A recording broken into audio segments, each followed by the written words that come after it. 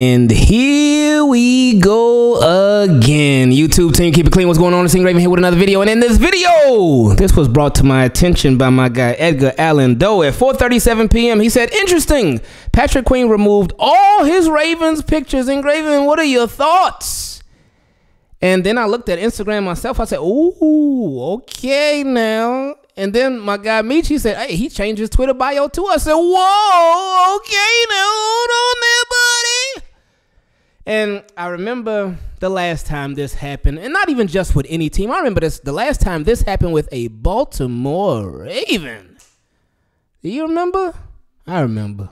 Well, there was one instance with Rashad Bateman. He removed all his stuff, but then it came out that he was updating his, I think his management. But then there was another instance where Hollywood Brown removed everything Ravens from his IG. And initially, a lot of people thought, hey, why are you making a video on that, man? That doesn't mean anything. And then what happened? Hollywood Brown was later traded. Social media is powerful because social media, it can do a lot of the talking for you. It can. And I'm not saying Patrick Queen is going to be traded. We don't know what's going to happen. But it is something to keep an eye out for. Now, I would love for the Ravens to keep him. I would love for the Ravens to hold on to Patrick Queen, but it's just a weird similarity to last year because I remember last year, Hollywood Brown. The question came up, hey, Eric DeCosta, are you going to pick up Hollywood Brown's fifth-year option? Eric DeCosta said, oh, yeah, we're going to be picking up the fifth-year option. We got it. And what happened? Nope. They ain't pick up a fifth year, nothing. They picked up a first-round pick, and the Cardinals ended up picking up the fifth-year option, but the Ravens did not pick up a thing. But then this year, when he was asked the same question about Patrick Queen, hey, Eric DeCosta, you going to pick up that fifth-year option? I don't know about that, man. Well, we have a conversation. We ain't talking about it right now. We don't know yet. We haven't made a decision on that. He didn't give an answer. So, I don't know. Y'all guess is as good as mine. People tripped at me. They went off on me when I said that I expected Eric DeCosta to trade Patrick Queen either this or next offseason. This offseason because I did not expect him to pick up the fifth-year option. And, well, actually not next offseason. They wouldn't be able to trade him next offseason unless they picked up the fifth-year option. But I said this offseason because you could actually get something for him this year. Next offseason, he will be able to walk as a free agent, right? Because he was drafted in 2020. So 2020, 2021, 2022, 2023. Yeah. So this is his fourth year. So this is his last year of his contract right now. So if you don't pick up the fifth-year option, then he's out of there. He's out of there. So Eric DeCosta has shown as long as he's been the GM, he likes getting stuff done early rather than later. Eric DeCosta obviously had no plans on paying Hollywood Brown. Didn't even want to pick up the fifth-year option. What did he do? Shipped him out. And obviously Hollywood, he wanted to be shipped out too. And Eric DeCosta, okay, cool. I'll get a first-round pick. You know, let me draft picks. Bye. I ain't going to replace you, but I'm going to get rid of you anyway. Another conversation for another day. But with Patrick Queen, Roquan Smith, also an inside linebacker. What just happened with him? He got paid. He got paid before the season was even over. He got paid, I think, what, right before the playoff game, right? He got he got that Marcus Peters payday where you get traded for in the middle of the season and then you get paid right before the playoff game and you lose. So, but it's okay because, yeah, you got your $100 million contract, so you winning.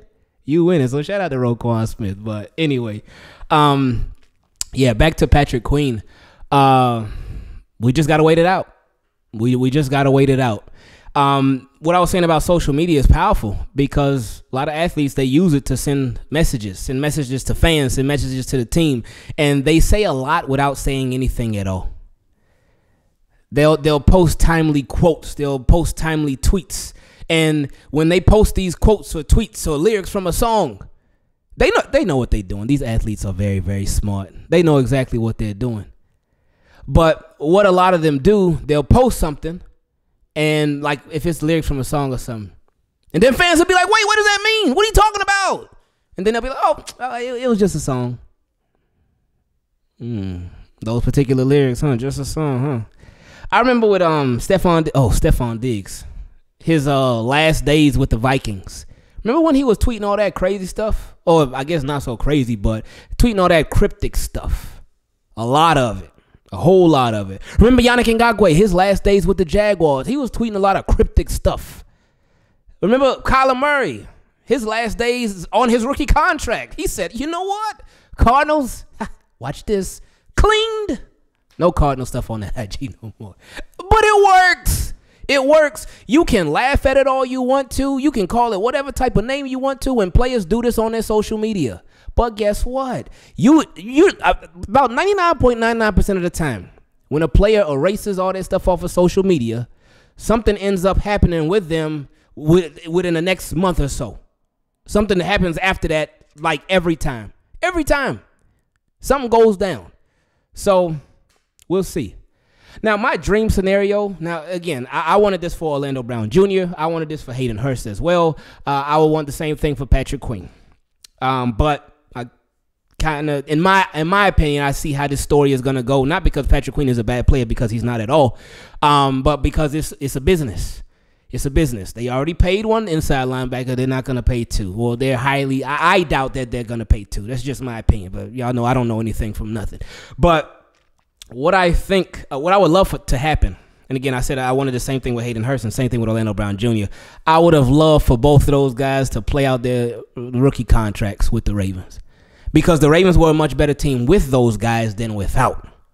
Those guys helped the Ravens out a lot, and I wanted them to stick around as long as, and that was just me being selfish. I was being a selfish fan. But Eric DeCosta was like, no, you ain't going to just ride out that rookie contract here. I'm trying to get compensation for you right here, right now. So Hayden Hurst ended up getting shipped off before his rookie contract was up. Orlando Brown Jr., now Super Bowl champion Orlando Brown Jr., he ended up getting shipped off before his rookie contract was up. And there are more too. But with Patrick Queen, like I said, I once they made the Roquan Smith trade, and we talked about it a lot back then, that's when I was like, oh, yeah, that's probably a wrap for Patrick Queen. It's probably a wrap for him. I don't see them doing it. I don't see them giving him an extension. And, again, Eric DeCosta, he would like to get something now rather than later. So he ain't going to want to get, no third-round comp pick. No. He's going to want to try to get as highest compensation as he can possibly get. And I think for Patrick Queen right now, I think for Patrick Queen, you can get like a second or third round pick, probably. Now, real quick, some of y'all are very petty, very, very petty. My guy, I ain't gonna say what his name is. I'm gonna let you keep it on. He sent me a DM. He said PQ took down all his stuff. At least we know this is a step forward in gathering money for Lamar. And wow, you really? Come on now, anyway. So that's that. But shout out to Patrick Queen. Whatever happens with Patrick Queen, shout out to Patrick Queen. Because he started off, his rookie year started off hot. I mean, his rookie season, it went pretty good. There was some little hiccups here and there. But then the sophomore season, up and down. And then this last year, it was some hot moments and some really bad moments, then some more hot moments. Then he started building up this level of consistency. He got better and better. And then, boom, they said, oh, Roquan Smith, let's go. They traded for Roquan. And then Patrick Queen had already been doing better, but then after they got Roquan, he did even better. So that was a good thing. That boosted his stock a lot. That boosted him. And he still had his hiccups here and there, but every player that Roquan Smith did too. He did too. Remember that Steelers game? Remember the game-winning touchdown for the Pittsburgh Steelers? Remember who gave that up? It wasn't Patrick Queen. Ayo. Anyway, Team Keep It Clean, I love y'all. I appreciate y'all. And just like a lot of people feel like because he wiped his stuff off Instagram like Patrick Queen may be when it comes to being with the Baltimore Ravens, I'm out. But, hey, we'll see because we don't know. We won't know till we know. But go PQ. Shout out to you.